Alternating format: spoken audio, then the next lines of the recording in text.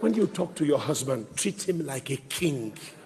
Not by what you say, but how you say it and how you treat him. Treat him like a king.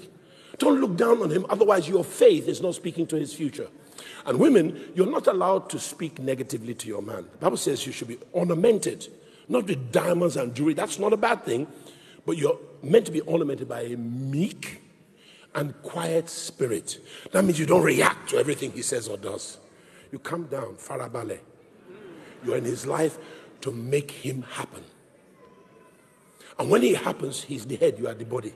My head has never come into a level of luxury or greatness that my body didn't enjoy more than my head. That's why my body is more than a conqueror than my head. My wife knows that right well. And the truth is that we're looking for your encouragement. If you understand manhood, our mothers brought us up.